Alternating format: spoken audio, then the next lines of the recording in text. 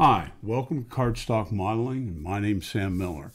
I've been off the YouTube scene in terms of creating new content for a few months.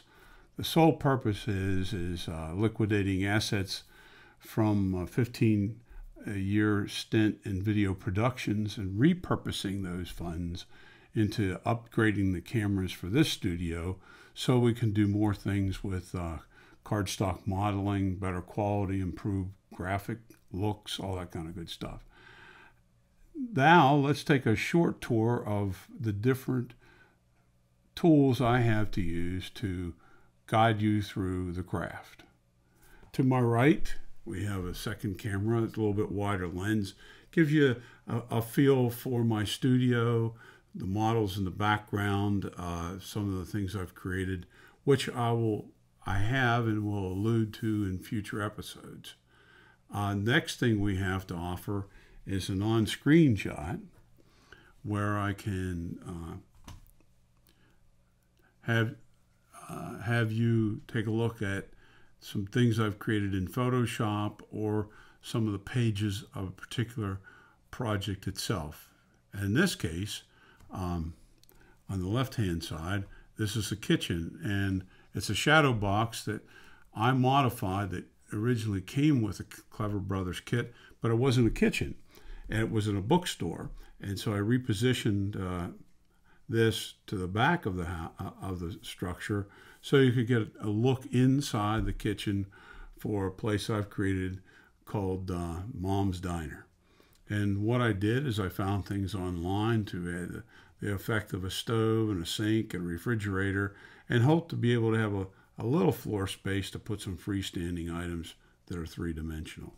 Another feature what I've added with New Studio is now that we have the on-camera that I can look to you and also illustrate something that whether it's on screen or even in the cutting mode, which I'm about to show you right now. So now you'll be able to see me with more detailed cuts. We can even magnify greater than this. Plus it also has picture-in-picture feature that I can talk directly to you while I'm trying to illustrate some stuff with my hand. So that's about the extent of things.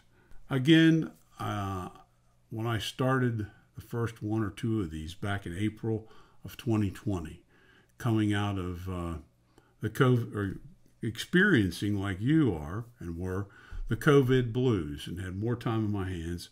And I thought, well, how can I take my skill sets of video production and some recently learned in the last year or two prior to that, doing some cardstock modeling for my grandson's interest in railroads, or model railroads, to share with the rest of you. I would never believed we would be like 750 to 800 subscribers today, and with views hitting the 25,000 range just on 8 videos. So my thoughts going forward in this, and it's with the enthusiasm from the feedback that you've given me, is to do more things like this. And we can do modifications. Let's say we have live Facebook events. We can even do live YouTube events. We can do live real-time Zoom events. And we could sort of have this, like the old days of quilting bee, but this could be a cardstock bee, where you brought your project, talked about it, chatted. The whole part of this is sharing and fellowship, experiencing it, not only talking about cardstocking, but maybe what's going on in your life. So, till the next episode and the main event, and please leave comments of the directions you think we should take this, because it's a we, not a me. Again, have fun, and by all means, keep your cuts straight, except when you're going around a circle. See you soon. Thanks.